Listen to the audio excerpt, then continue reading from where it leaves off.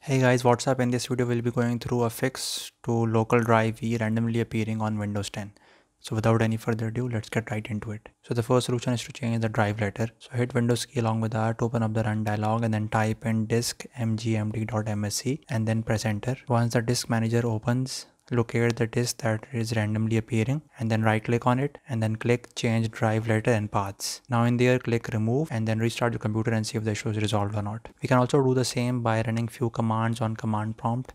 So hit Windows key along with R to open up the run dialog and then type in cmd and then press Ctrl Shift and enter and then click OK to open up the elevated command prompt. Then execute these commands one by one. Disk part, then select volume E and then remove letter equals E or the letter of the drive that is appearing in your case. Now the method number 2 is about updating Windows to the latest version. So hit Windows key along with S and then type in update. So once the Windows update menu is open, simply check for updates and update your system to the latest version. Now the method number 3 is about checking for network drives. So click this PC and look under the option of network locations. If there is any drive present in the section, it means that it's shared via net. In case it's not there, you can continue to troubleshoot further. Now right click on the drive that you found in the network section and then select disconnect. So now the drive would be disconnected and you won't be seeing it any further. Or we can also do the same by elevated command prompt. So hit Windows key along with that to open up the run dialog and then type in cmd and then press Ctrl Shift enter to open up the elevated command prompt and then execute the following commands: